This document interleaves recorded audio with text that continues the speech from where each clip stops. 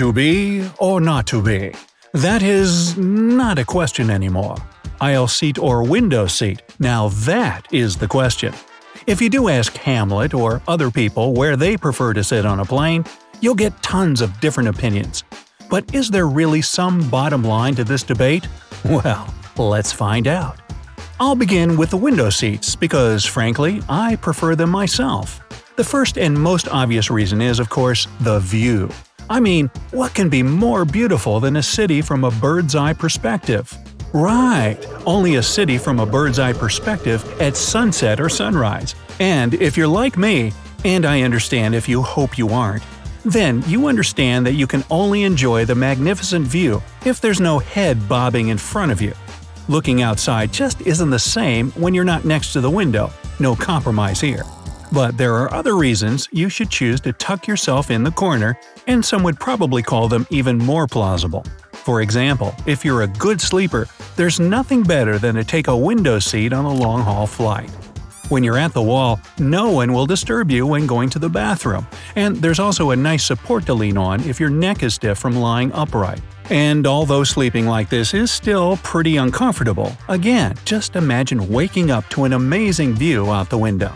Okay, you might not give a darn as to the view, and sleeping on an airplane might not be an option for you. But I say you should still consider taking the window seat because if you're in an aisle seat, chances are someone on a fully booked plane would eventually ask you to switch seats with them to be with their companions or family. And although flight attendants always ask passengers not to do that, you might be too polite to refuse. When you sit at the window, however, no one in their right mind would bother you with such a request. Come on, you're sitting too far away and it's way too inconvenient to switch seats with you. Isn't it great? In addition, sitting at the window gives you full control of the shade. If you want to sleep, but the light from outside is too bright for comfort, hey, just roll it down. And if you'd like to enjoy the view of the clouds or landscape below, feel free to open it back. No one will say a word to you, and that's just perfect. And finally, you get to be the first to take your seat when boarding. That's kind of small comfort, especially since you might have to wait for your neighbors to get off their seats they've already taken. But hey, it's your rightful place. No need to feel bad. Alright, window seats covered.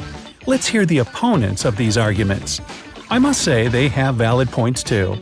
First, an aisle seat gives you plenty of legroom, which can't be said about window seats. If you ever feel stiff from sitting with your legs bent at the knees, you can always stretch them in the aisle. And what's more, even if the person in front of you decides, against all rules of politeness, to recline in their seat, you'll still have that extra space for your legs. Say no to bruises on your knees.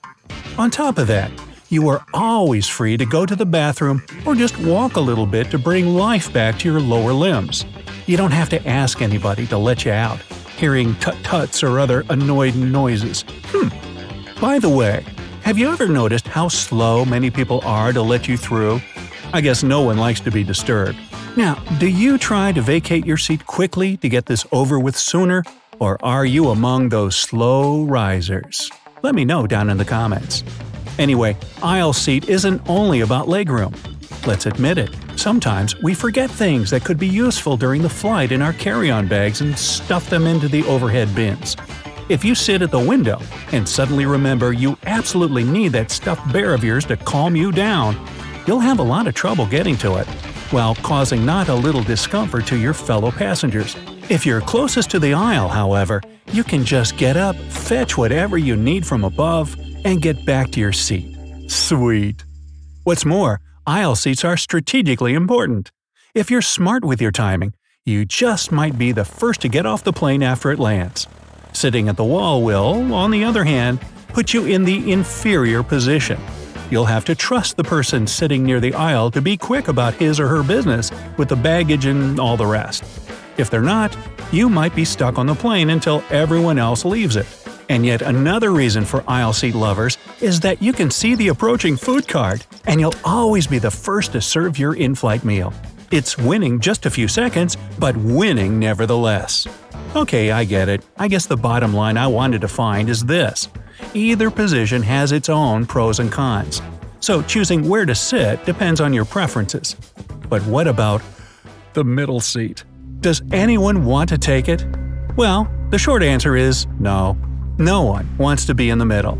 If you're unlucky enough to find yourself there, I can only suggest bracing yourself.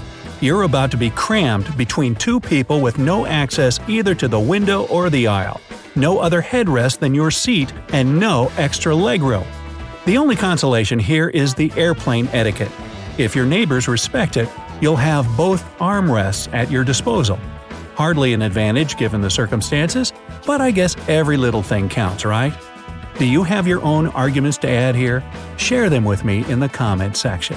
Okay, all arguments aside though, there are seats you should probably prefer over any other. No, I'm not talking about business class. In fact, quite the opposite. According to statistics, you're better off sitting at the tail of the plane.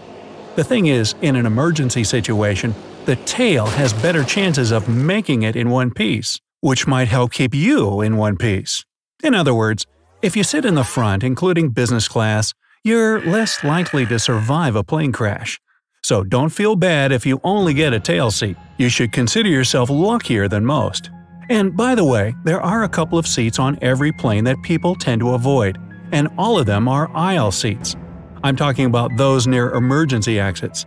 You see, when you take a seat closest to one of the exits, you automatically become responsible for swift evacuation of passengers.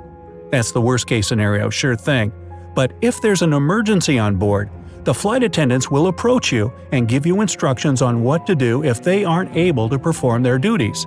Finding yourself in some mishap at a dizzying altitude is bad enough, but hearing such words from people who are responsible for your safety is even worse.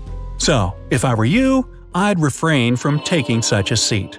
And last but not least, my personal advice. If you have a choice in the matter, try to avoid sitting near the aisle somewhere in the vicinity of the bathroom, both front and tail. First, closer to the end of your trip, especially if it's a lengthy one, people will start forming a line to do their business. Eventually, you'll find yourself in a constant company of passengers towering over you. If you're like me, I doubt you like that feeling. And secondly, there's, of course, the smell. No matter how hygienic the airplane lavatory is, a fairly large number of people using it every few minutes will make it fragrant enough for you to feel as if you're sitting close. And that's all I have to say about that.